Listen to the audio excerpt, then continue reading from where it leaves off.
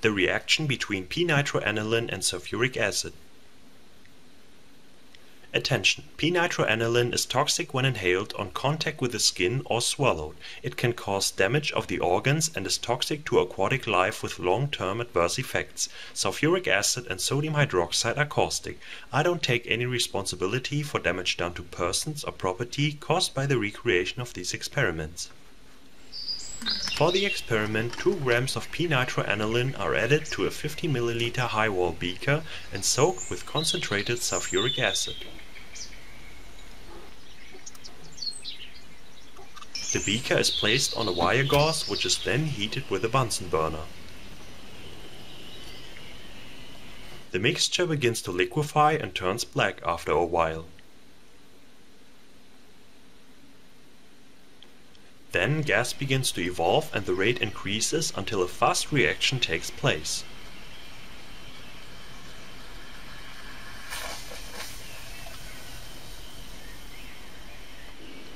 The formation of the product always looks a bit different.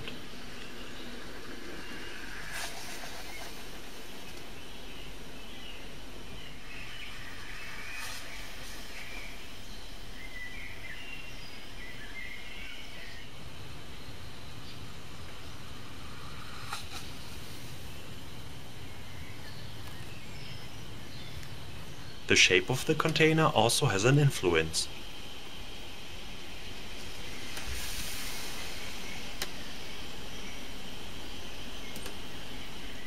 The black column looks similar to the product from the reaction between sugar and sulfuric acid.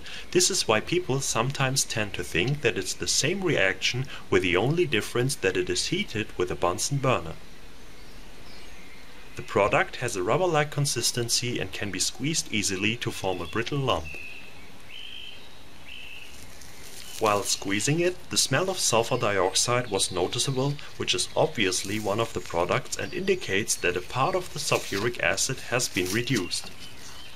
Then some of the squeezed product was made wet and sodium hydroxide was added to do the test for ammonium ions. Within 10 minutes the pH paper turned blue, which is an indicator for the formation of ammonia gas and the presence of ammonium salts. The ammonium salts are the product of one of the reactions where the amine group is removed from the p-Nitroaniline. It is assumed that the compound breaks down into fragments which then form an undefined mesh. This is formed up due to the formation of the different gases.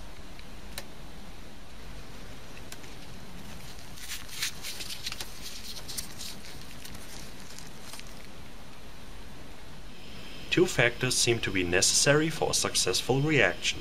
At first, enough sulfuric acid has to be added because otherwise a part of the p-Nitroaniline sublimes instead of reacting.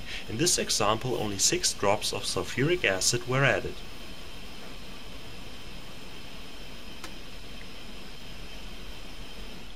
The second factor is the heating. When the mixture is not heated fast enough, the reaction runs quite slow and a part of the p-Nitroaniline sublimes.